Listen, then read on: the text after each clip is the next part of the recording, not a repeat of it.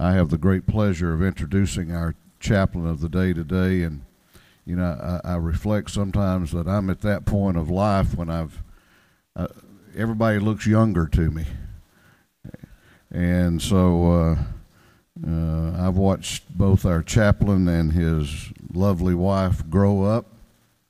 They are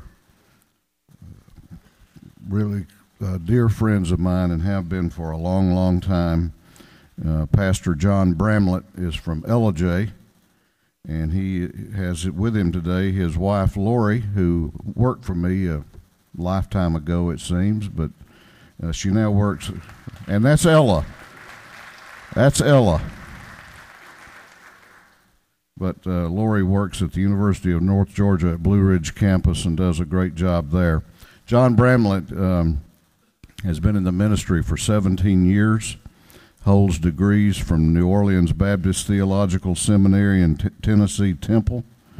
He has been the pastor of the Carter Baptist Church in eastern Gilmer County, which is the community I grew up in. He's been there now for 3 years. He is a rock-solid, dynamic young minister who has really grown that church, and I'm very proud of his work there, and I know you're going to enjoy hearing from him.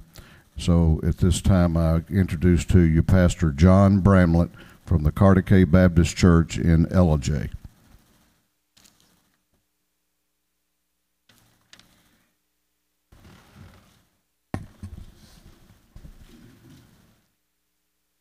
Thank you, Mr. Speaker, ladies and gentlemen of the assembly, and friends, for the invitation to be here today and for your hospitality.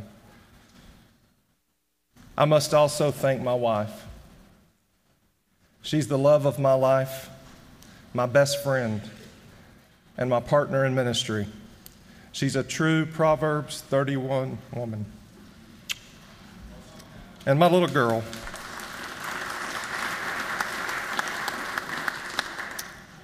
We prayed for her, and the Lord answered our prayer. And we will be forever grateful to our God, the author of her little precious life. I'm thankful to be here, and it is a great privilege for me. I believe that I stand in the midst of good people, and that's a privilege.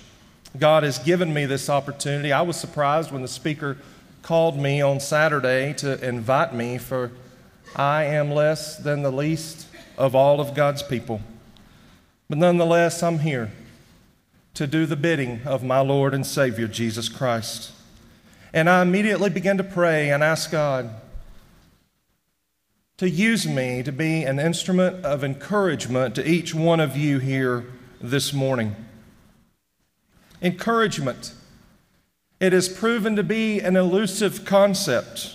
I do not believe that there is one person in the sound of my voice this morning that would admit that he or she could not use some encouragement this morning. But at the same time, most of us would admit that we could do a better job of offering encouragement to others. So this morning, I'm going to share a groundbreaking truth with you. I'm going to answer for you one of life's important questions, and that is, how can you tell if someone needs encouragement? Several years ago in seminary, a professor came into class one morning with an unusual assignment. He said the day's assignment is to answer this question: how can you tell if someone needs encouragement? And I'm going to be back at the end of class to hear your answers, and your answer will dictate your grade for the day.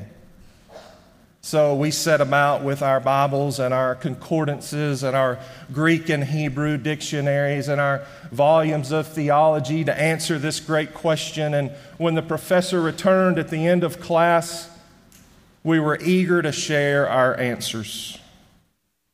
Oh, and we did in confidence. Verbose elucidations, teeming with philosophy, theology, and scripture. This was going to be an easy A. Professor listened patiently.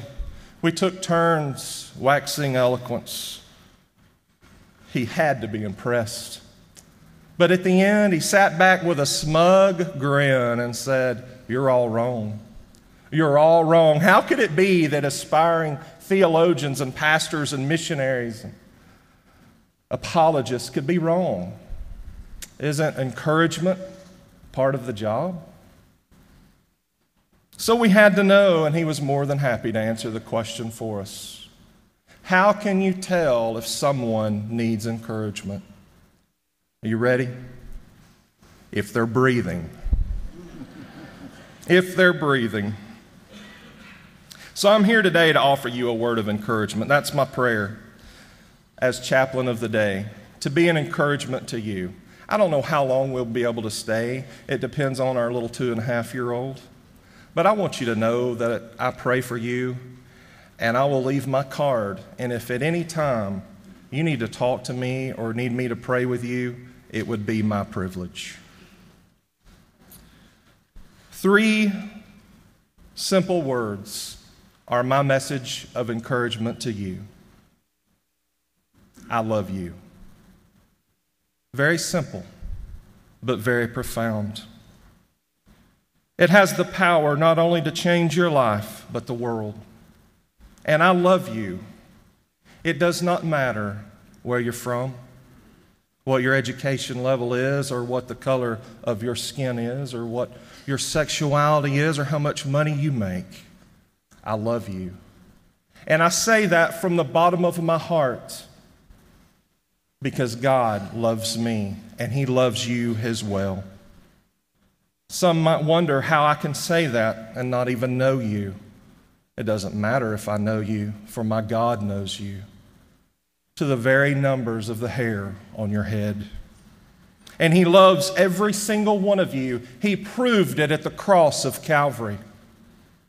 For He so loved the world that He gave His only begotten Son, that whosoever believeth in Him shall not perish, but have everlasting life. And not only am I commanded to love, but I am pleased to do it, for I have been changed by the love of God. I no longer live, but Christ lives in me. The life I now live in the body, I live by faith in the Son of God who loved me and gave Himself for me.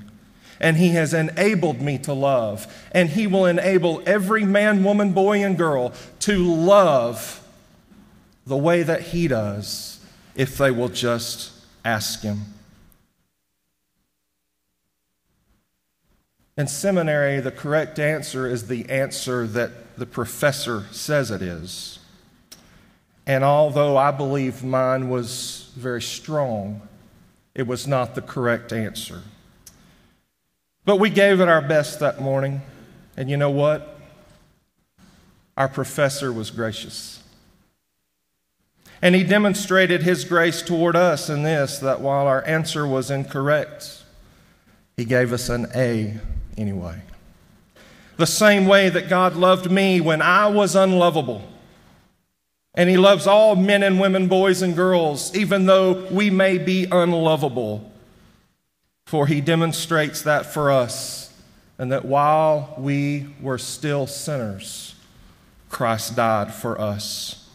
To love God and to love others is a tall order in this hateful world that we live in. But it is ever possible through our gracious God, and He will enable us to do it. He enabled me to do it, and He will enable you to do it as well. Now I can tell you that I love you, and I mean it from the bottom of my heart. What better way to encourage someone today than through 3 simple words to say to them, I love you, and to mean it. To share with them what God first shared with us, to simply say, I love you. It is God's word to us. It is my word to you this morning. And it should be our word before this day is over. Tell your colleague, call your family, your parents, say it to your child. Make it a point today to say it to that one whom you hold in contempt. You don't have to wonder now. You know how to tell if someone needs encouragement, if they're breathing.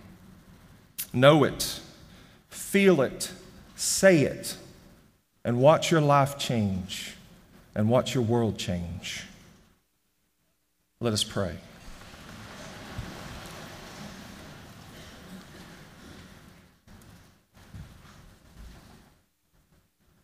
Almighty God and Heavenly Father, thank you for your life and your love and for the ministry of sharing your love with the world. We can all do it.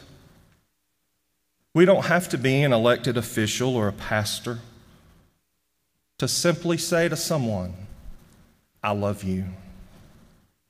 We can love because you first loved us, and you proved it when you sent your Son Jesus Christ to die on the cross for us. And you proved it again by raising him to life on the third day.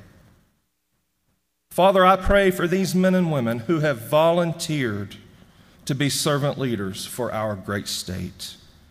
And I ask that our collective prayer this morning would be the prayer of wise King Solomon so many years ago. Give us, your servants, a discerning heart to govern your people and to distinguish between right and wrong. Bless our state, and may your favor be evident throughout our lands, such that the remainder of our great union would look at us and inquire, what is the reason for the success that we see in Georgia? And we will answer. On the morning of March 30, 2017, we decided in our hearts to love God and to love others. In the one and only name of Jesus Christ, your Son and our Savior, we pray.